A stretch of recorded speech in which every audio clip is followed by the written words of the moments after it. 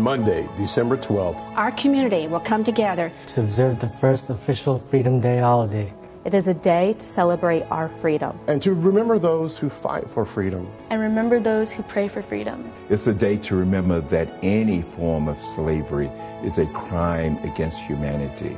It is estimated there are 27 million people enslaved in the world today. They're black. They're white. They're Hispanic. They're Asian. They are men. They are women. They're children. And they're human. What will we as a community say in response to today's crisis of human slavery? Our community. Our community. Our community. Our community. One that understands the value of freedom. Has taken a historic step in creating the first Freedom Day holiday in the United States. Join us Monday, December 12th. Monday, December 12th. Monday, December 12th, 2016. To recognize Freedom Day.